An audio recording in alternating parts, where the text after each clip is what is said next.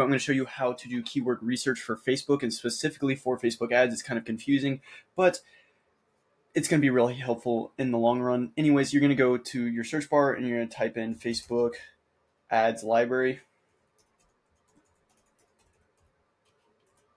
And you're going to click this top one right here. Make sure that you are signed in to an account, because if you're not, then it's going to get really confused.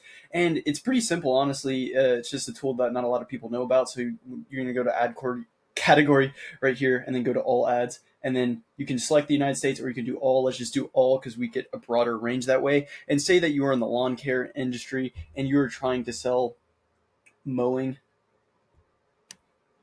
ads. You could just type in mowing, and that will give you a bunch of related search terms right here. And as you can see, it's going to pull up the ads, and you can just take a look at what's performing the best to see what keywords you need to use. As you can see, there's the clutter-free stuff right there. And if you want to do multiple at a time, just go back, reset it to all ads. I'm just going to use the United States because that's where we're located out of, but you can do all as well. You can do commercial, then the bar,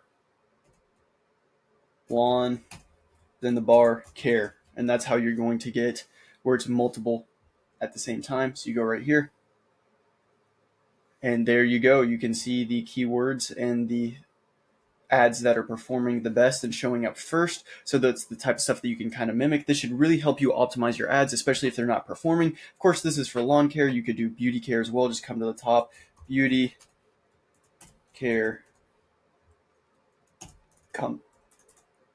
spa. Let's do spa. Beauty care spa. Boom.